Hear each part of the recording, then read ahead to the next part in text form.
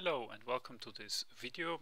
I'm going to show you how you can do a partial reload using QlikSense 2.0.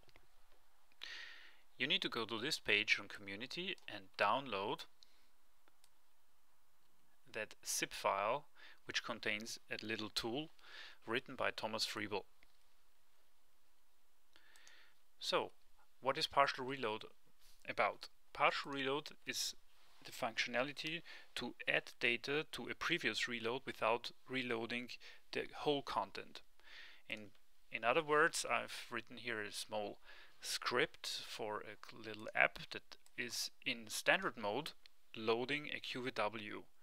And this function returns the mode of the reload, whether it's partial or reload or standard. And this part of the code is only executed when a partial reload is made. So let's see what's happening in standard mode. Be aware there is no button in the browser that allows you to do a partial reload directly. It's loading a large QlikView, which takes about 10 seconds or so, and now we can see there are two values in that field, for example, and the standard mode was used. Again, you cannot use partial reload straight from the browser. However, if you downloaded this zip file, there will be a qsreload.exe.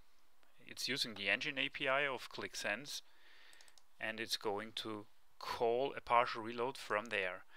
It requires a parameter -a, and you need to provide the title of the app, and it also requires -p to do the partial reload. I'm going to open now again the app. You can see what's happening in a second. You can see it's done really in less than a second, and now the new value has come. The reload mode was partial and the reload time has been updated.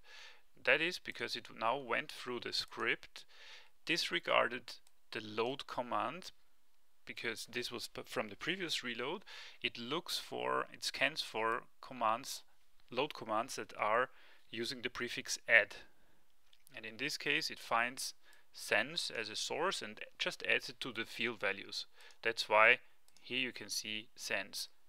In contrast to this, if I'm going back to a standard reload by just removing -p, it takes a bit longer now. It's reading again the QlikView, and you will see it's updated, the reload timestamp is updated, and the value sense is now gone from this field. So check out the community for more details where is it explained how this was made, and thank you for watching.